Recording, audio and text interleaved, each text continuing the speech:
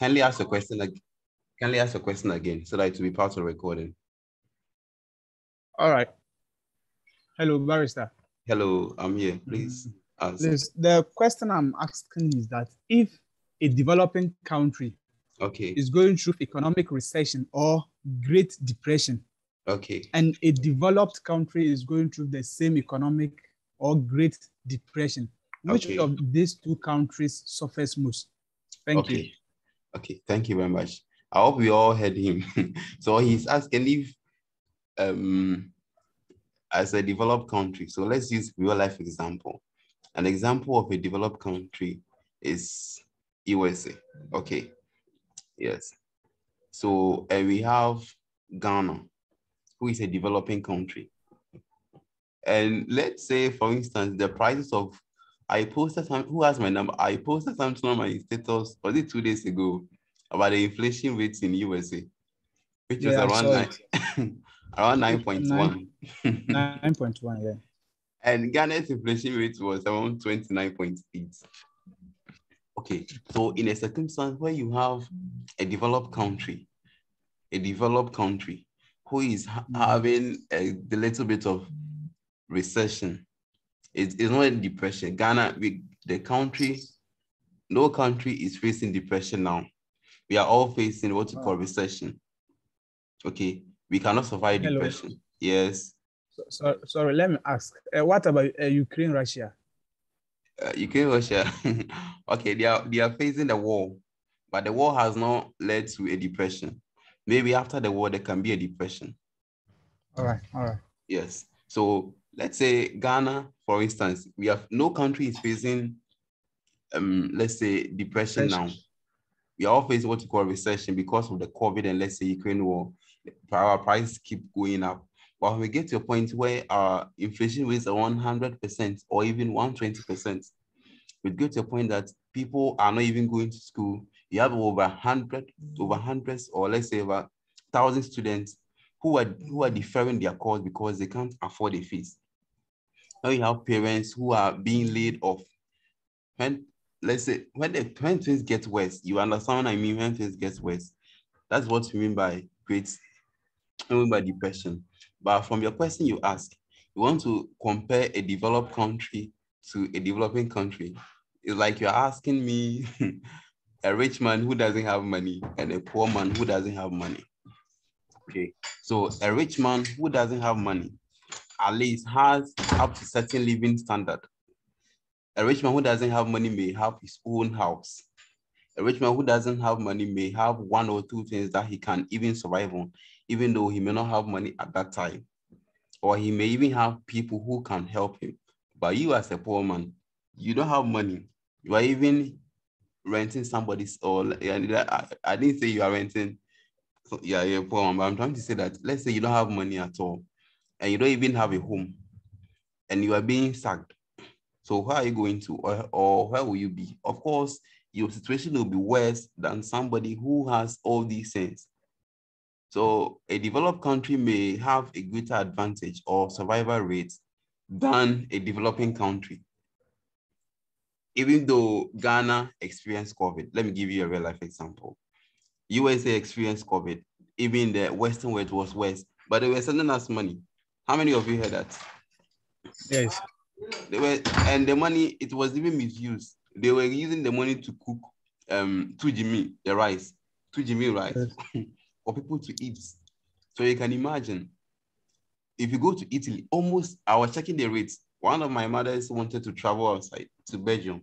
So we were checking when they're going to even open the airport and when we were going to put things into place. And like every day, people keep dying. At least one day, you have over 1,000 people. Just imagine 1,000 people dying in a particular country.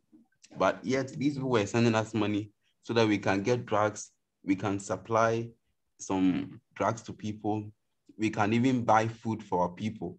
You get it? So it should give you a clear distinction between Ghana and the other people. So things may get worse, but a rich man can survive better than a poor man. So Ghana is a poor country. Okay, so like I told you about the macroeconomic model, there is this man Keynes. believe government should intervene. At first, microeconomics, you heard about something called the invisible hand. How many of you know that, or how many of you heard it? Yes, we've heard about it in Yes, microeconomics. Yes, Yeah. because something an invisible hand. The invisible hand said that the economy corrects itself. But like I told you earlier in the first session, that Keynes came in. This man is the originator of microeconomics. We're like, no. Government should intervene. We shouldn't wait till price gets so high, things get worse. You government come in there. Government, please come in, come and correct interest rates, come and correct inflation rates, come and look at employment and how we can make employment or employ more people. So even though there may not be jobs available, government, to beg you, either employ people to dig holes and just pay them. Imagine you are digging holes. It's not a productive work, but you are digging holes and government will pay you. So you dig holes, government pays you, dig holes. It's going to a time that the economy revived. Economy was revived. Okay, so let's move forward. So I mentioned these 3 goals already, that when we say an economy is a developed country, these are the 3 main variables that we look at. Those ones I've highlighted.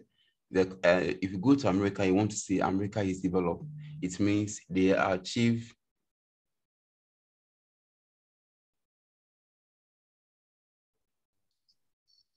because they've achieved economic growth, they've achieved stable prices, and they've achieved low unemployment. Okay. Okay. So somebody is asking me a question, my dear. See, you don't have to rush. If I rush through the topic like how lecturers rush, that's why this is tutorial. So when you come here, I want you to understand everything very well so that when you have some objective questions, you'll be okay. So this is what they're talking about, economic growth here. Okay. They wanted to ask, so that if let me look at it.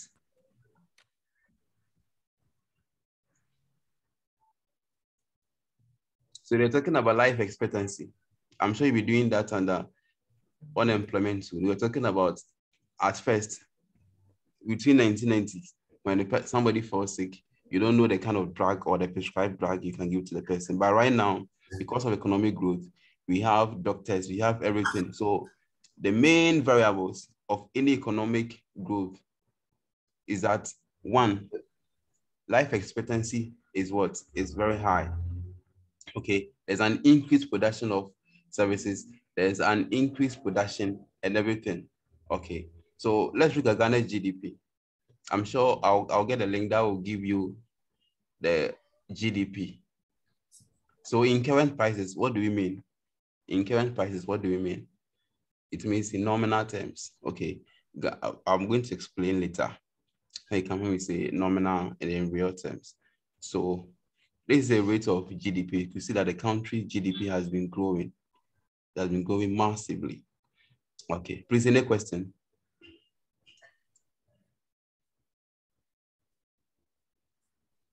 Okay, so all these things explain what you mean by economic growth. Anytime there's economic growth, the people tend to benefit from it. People get jobs to do. Okay. So they're asking us, what makes real GDP grow? Okay. Why is it that it grows faster in some period? Ghana, our GDP may grow in this year, or let's say, I don't know how things may change in the next 5 months left, but our GDP can grow, but sometimes it may not grow as it used to, or how it grew last year. Okay. And if it's not growing, what can the finance minister do? Or what can the government do? What are some things? So this year they implement to call an e-levy tax. Anytime there's a tax, how does it affect GDP? Okay, yes, somebody has raised a hand. Ima? Yeah, I want to ask you this question. Okay. When the GDP is growing, does it mean that the economy is doing well? Okay, that is a measure of let's say GDP, but their criticism. You see, some people believe that when the GDP is growing, people believe that, yeah, the economy is growing. But let's say in the economy, we have like two people in the, okay, let me say Legon here, even on your block, you can have like two people who may have money more than the others. So if you want to calculate GDP or look at the standard of living based on GDP, of course, that may be a standard, but it's not the best. So a country may use, mostly that's a normal thing, but it's not the best. We use GDP as a measure of economic growth. It is part of it. But frankly speaking, it will not be the best. Because if you come to Ghana here, most of the industries are in how many regions? They're like 3 regions. Accra here, Kumasi, and then the Western region, Takoradi. These are where you find most of the industries. But if you go to other regions, you don't really find industries. So if you're going to analyze that, okay, Ghana's GDP is at this rate because they're able to produce at this rate. If you go to the Upper East or Upper West, they may not have or they may not be producing what you're producing in Accra, Kumasi, and Takoradi. You get it?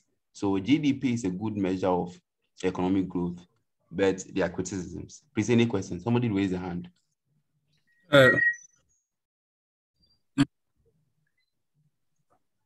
Hello, Barrister.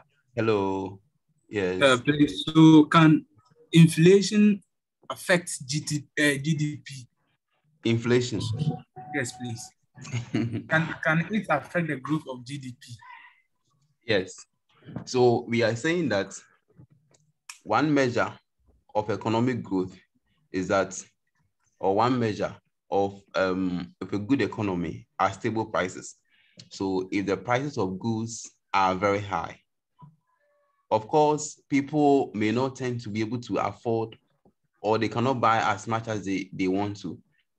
Okay, so if sometimes the government wants to increase GDP, he may try to increase prices or, yes, cause a little bit of inflation. But when inflation becomes worse, as we are seeing now, like in Ghana here, it doesn't affect GDP or it doesn't improve upon GDP. But one way of government improving GDP is to increase prices a little bit. So you could see that it got within, if not for this thing we are experiencing, every 3 months, you could see the government says, may to petrol. I'm increasing the price of what? Petrol. I'm increasing the price of what? Cocoa. It is a way of increasing the GDP. But when it becomes wet, you could see that the people who will be contributing to the growth of the GDP may not get the money or may not get the GDP, may not get money to even buy goods and services that will tend to improve GDP. Is that you okay? So inflation may be a factor, but then when it gets worse, it doesn't contribute to the growth of GDP.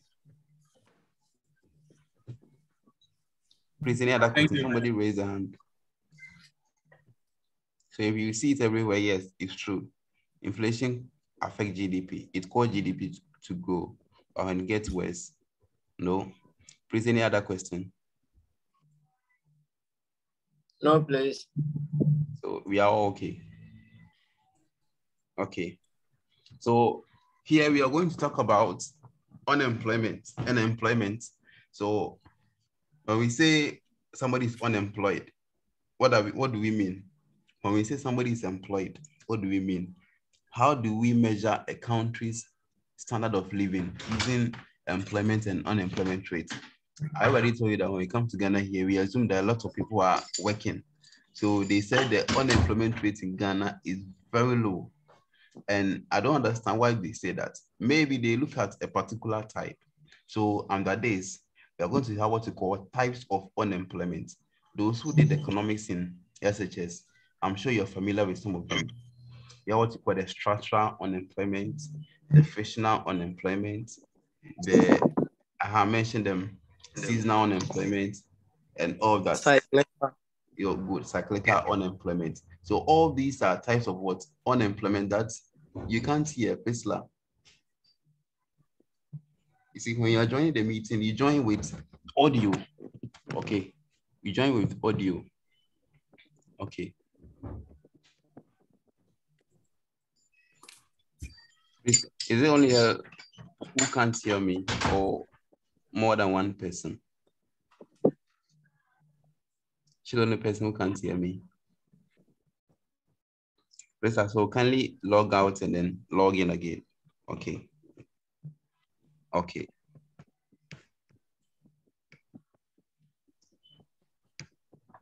So the situation where we have a lot of people unemployed. You know, when you work, you pay what you call an income tax. Are you aware? Anytime you work, when you start working, you pay what you call, yes, income tax. The income tax comes from the tax of your income. So the amount your father receives at the end of the month is called a disposable income. A disposable income. Now, this disposable income is being deducted or is given to you after the income tax has been taken. So let's say you are being given 5,000, you are paying 5,000, but you go to your account, you are seeing only 4,000 Ghana cedis. Now, what it means is that the tax has been deducted, which is what 1,000 Ghana cedis. So the 4,000 now becomes what you call your disposable income.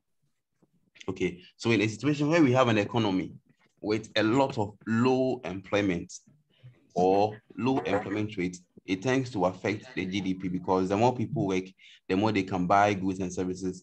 They'll be able to do a lot of things. So let's keep moving. So I want you to go and look at unemployment rates in Ghana now and other stuffs. So that was what I explained. Real GDP and employment are closely related. How? So the more people work, of course, the more they can buy goods and services, that will tend to increase GDP. But you have a lot of people who are staying in the house, who are not working. You should expect that the GDP will not grow as you want. Okay.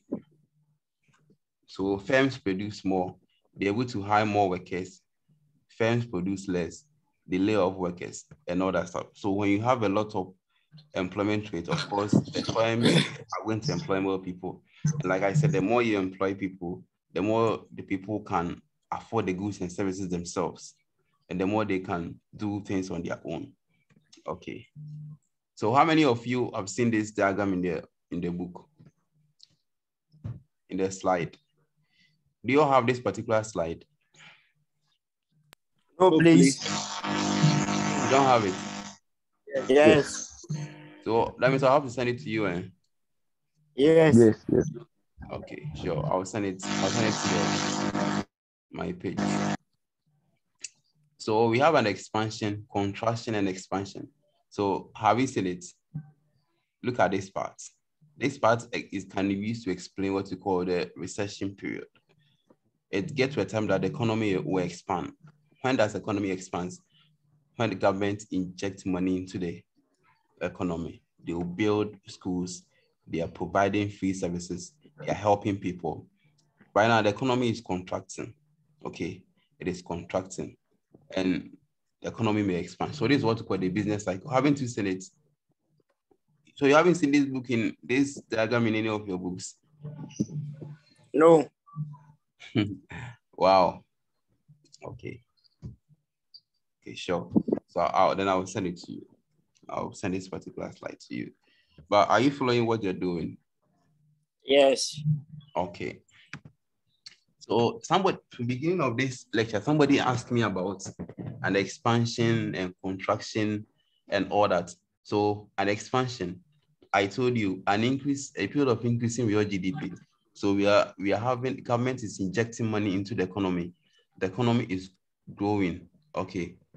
Somebody said he saw it somewhere. The economy is growing. When the economy grows, we have a lot of firms in the system who are employing people.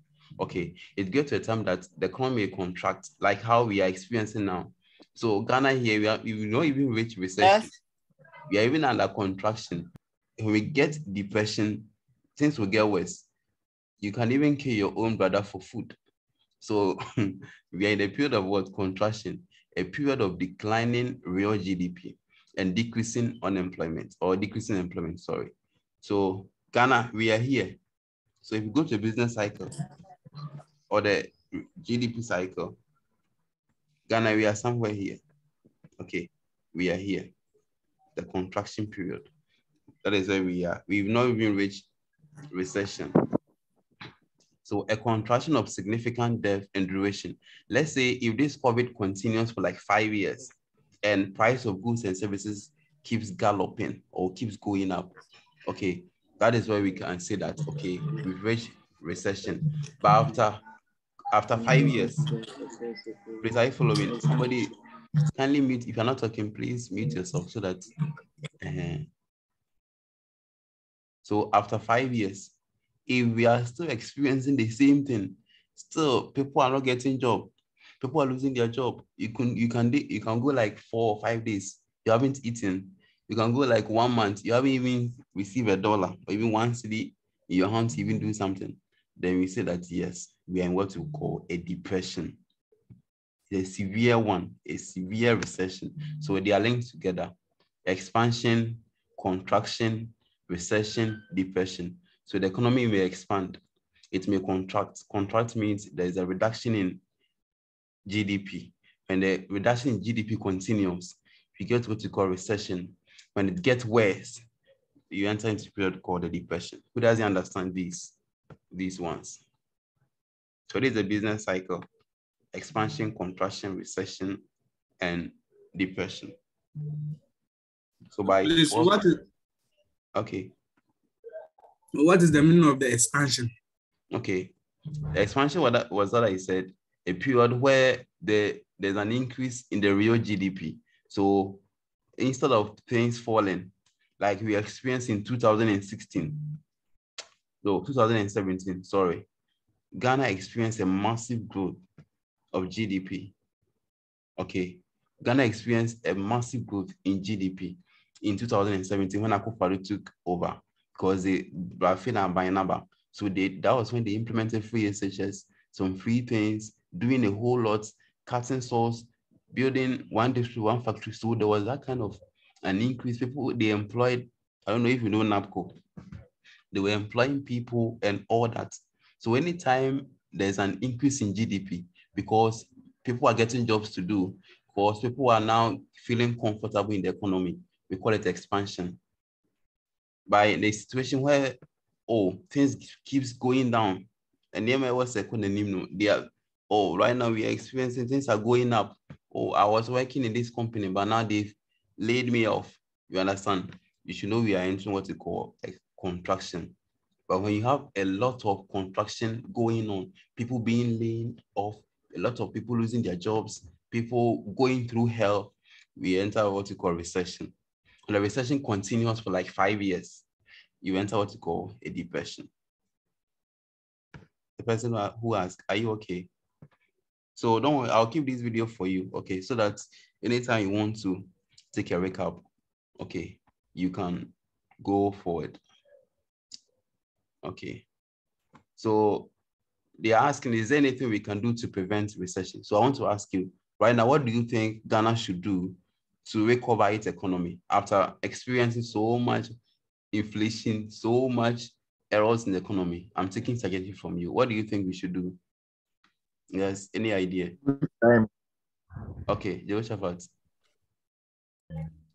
Yes, any idea? What should we do? Yes. Okay, I think the government should bring the fiscal policy. Okay, so fiscal policies. Okay, fiscal policy like? Yeah, so that they cut indirect taxes, so that the disposable income of the individual will go high, so that they'll be able to purchase goods and services. But you know, and the government too. Okay, go on. The government too must also spend more in building, so that people will get jobs. Okay, but you know, the government needs money itself. Okay, the government need the money. If you say they should cut the direct taxes, the government survive on taxes. Okay, so that is a nice submission. Yes, anybody else? Would you solicit for funds from stakeholders abroad? Oh, okay, so IMF. Oh, okay. That is why I'm going to IMF. I think that is the only solution now. Okay. That was a nice submission from all of you. So the government, sometimes you have to correct what we call the macroeconomic models. You need to seek for external support. It's good you borrow. Sometimes some of you can be broke. Last semester I was so broke that I had to even borrow money from MTN, quick loan. So sometimes for you to experience a depression, even sometimes even in your life, haven't you experienced a depression in your life before? Where you don't have any money on you, you are so broke, then you're not a human being. Everybody experiences depression. Okay. Yes, at least once in a lifetime. So inflation and deflation. I don't know if there'll be deflation, but I haven't seen some before. I only hear of inflation. Inflation is a continuous. So look at this. It's a continuous increase. Anytime you are told to define inflation, the continuous increase in the general prices of goods and services, or you can use the word average level of prices. Okay, the continuous increase. And we have types of inflation: galloping, hyperinflation, and other stuff. So please, we will tackle them later in this same lecture, but not now. Okay. Okay. And deflation. Deflation is the opposite of what? Inflation, when we say the price of goods and services are low for a long time. Oh, I don't think it ever happens. So when the inflation rate reaches an extremely high level, the economy tends to function poorly. So I wanted to buy something yesterday. I went to night market. Okay. I went to night market. I wanted to buy just one small food bill, 20 cedis. Hey, when I came to Legon Campbell 107 cedis, I was cool. Small food, 20 cedis. Wow. So anytime there is that kind of increased price to goods and services, your purchasing power tends to fall. You may not have enough money to buy goods and services. Okay. But that is not what the economy tends to achieve. Any good economy tends to achieve that the price of goods and services are stable, that people will be able to survive, people will be able to buy goods and services and all that. Okay. Okay, please, any questions so far? So they are telling us here, they're giving us some inflation rates in certain countries, but this was, I think, 2019 or so. So I believe now they've changed. Ghana, the inflation rate is very, very high, and it's very, very high everywhere. It's not only in Ghana. I posted, and some of you came to my DM telling me Ghana's own is hotter. I understand very well. Okay. Please, any question?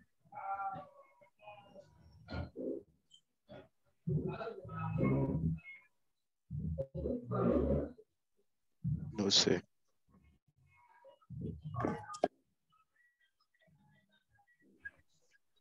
No, So, please. please, any question? We have 10 minutes. So I'll give you an assignment. My assignment is that go and give me anything you know about what you call the Great Depression. Now, my next meeting with you, I'm going to cover the component of GDP.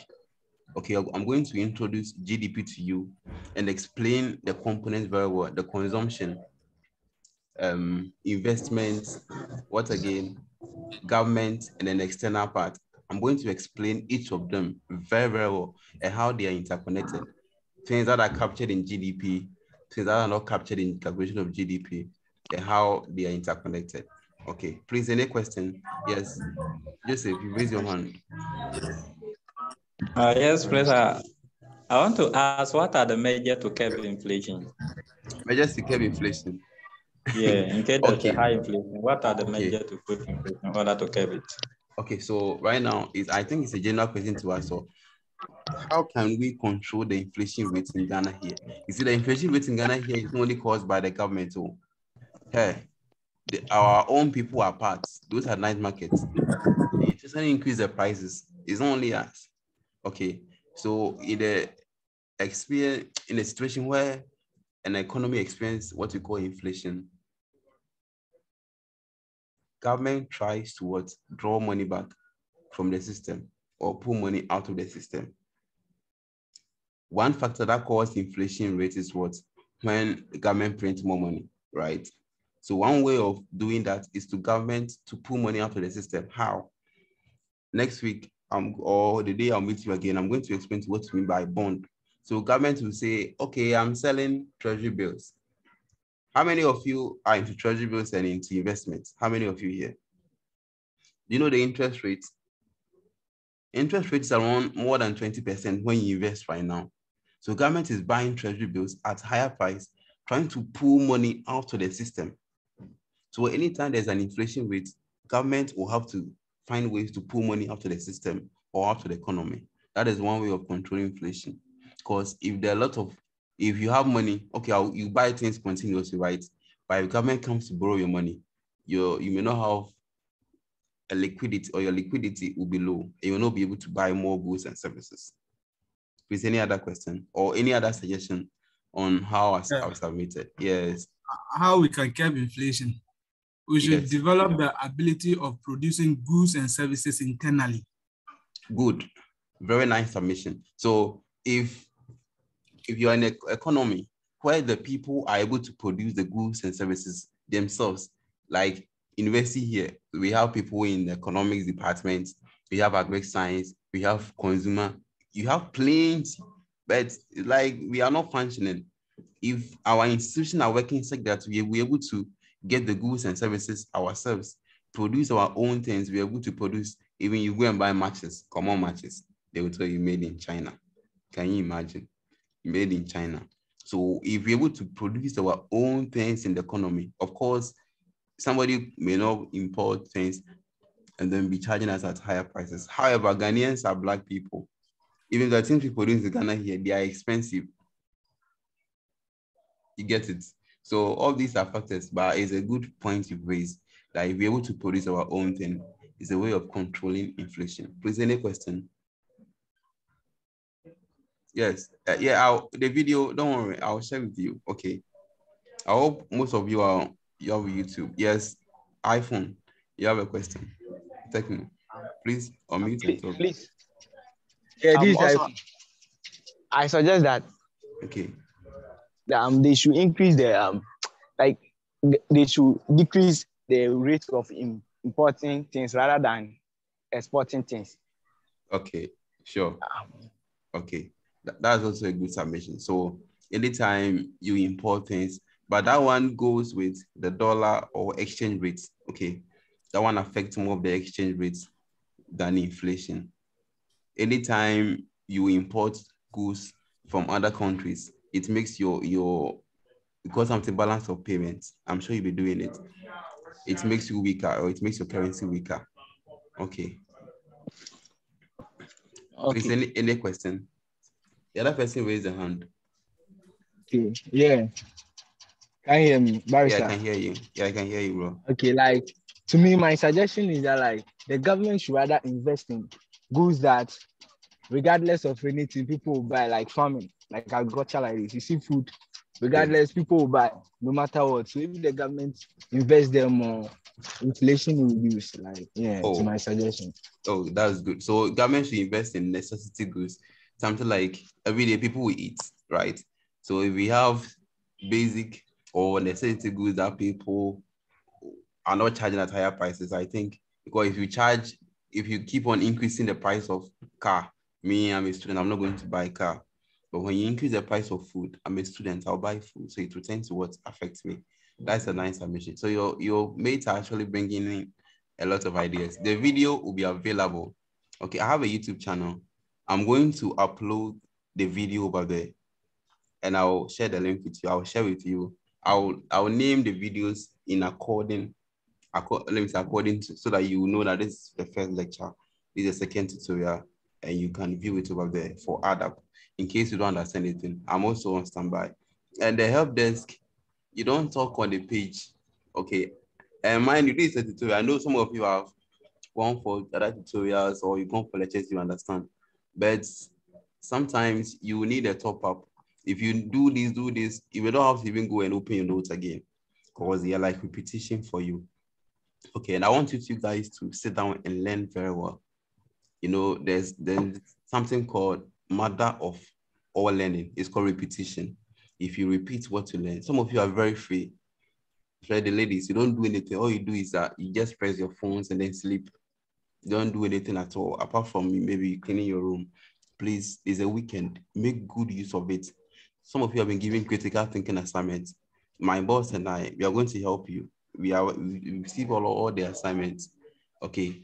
We received all the assignments and we are working on it. He even called me when I was in the class with you that we should start working on it.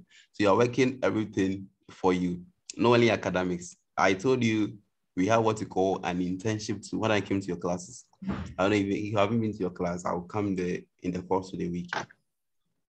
The course of the semester, or when we go on vacation, if you start working on internship. No. We are done with the first session. Okay, so go and rest. Go and work on my assignment. Go and revise your notes, and then we meet again. I'll communicate when we have our next session. Okay, so please go and learn and make sure that you prepare. When you go for vacation, don't go and sleep. You can go and learn some skills. In the vacation, I'll be training some people for, let's say, in my field that I've been doing, graphic designing, blogging. I'll be training some of the course students over there.